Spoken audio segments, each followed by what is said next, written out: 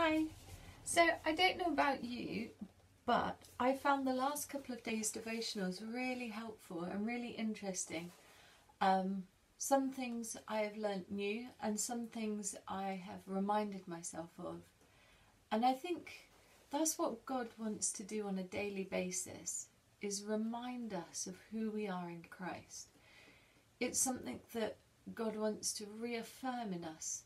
It's like, I'm just thinking now and speaking it out, but it's like when Jesus was baptized and he came up out of the water and God said, "This is my beloved Son with whom I'm well pleased." Jesus knew he was the beloved of God, but actually God was reaffirming who he was, who Jesus was to him. And I think that's what God wants to do for us on a daily basis. He wants to reaffirm that you are his beloved. You are a beloved son or daughter of God. And every day reaffirm that you are the righteousness of God in Christ Jesus. Like we've learned, it's Christ's righteousness that he gifts to us.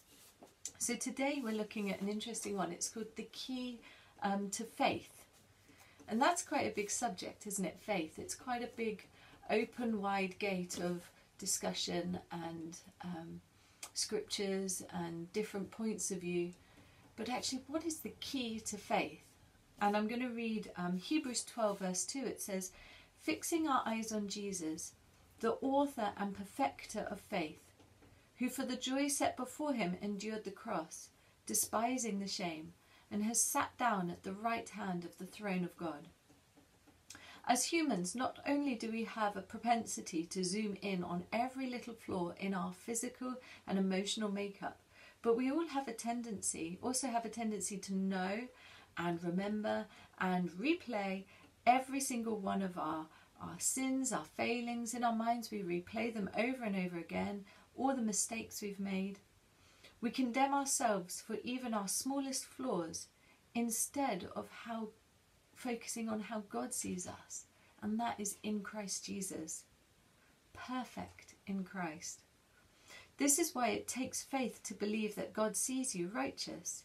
It takes faith to believe that he does not see you in your sins, that he does not observe sin or iniquity in you.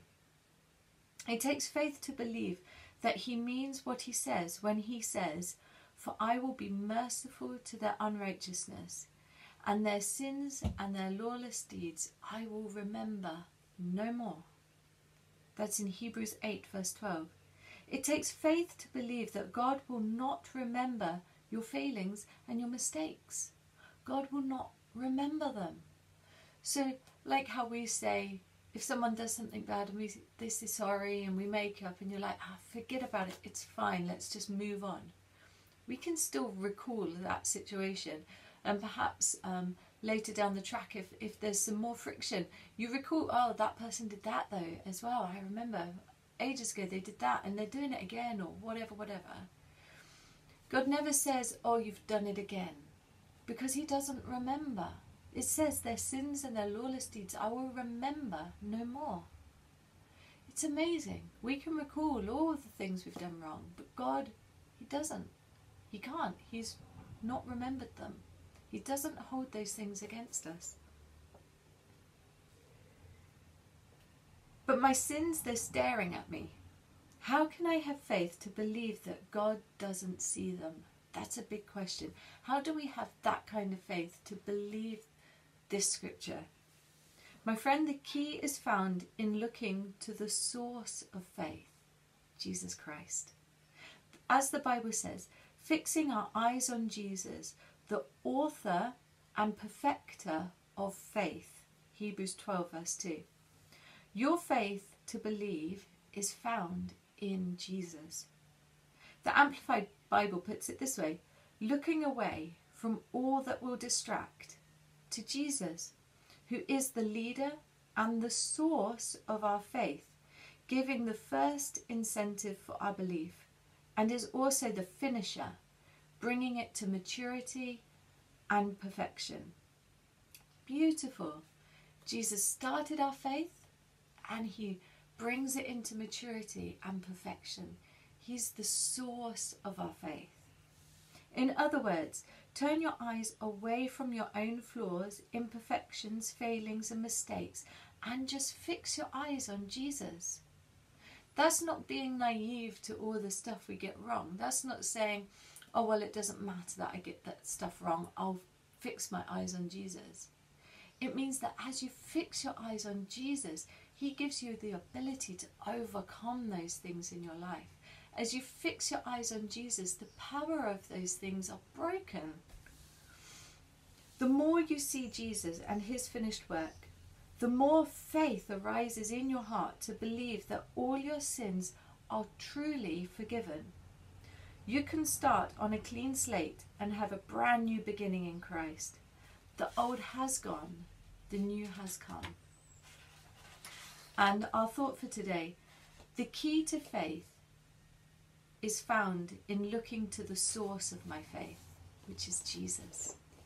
And our prayer today, Lord Jesus, I turn my eyes away from my flaws, imperfections, failings and mistakes, and just fix my eyes on you. Thank you for your unchanging promise that you will not remember my failings and mistakes. Because of your finished work, I am free to start on a clean slate and receive your fresh mercies every single day. In Jesus' name, amen. So go away and really think about that today. Think about how good God is and fix your eyes on Jesus. Every time you get tempted to remember something that you've done wrong, oh, sometimes, man, I could just cringe at the stuff I get wrong. But actually that does me no good because God doesn't remember them. Actually, I am perfect in Christ. I am the righteousness of God in Christ Jesus. And as I fix my eyes on him, he brings me into his presence and the fullness of that forgiveness. So I'm going to go and read the kids' devotional now. So join me if you fancy and have a good day. Bye.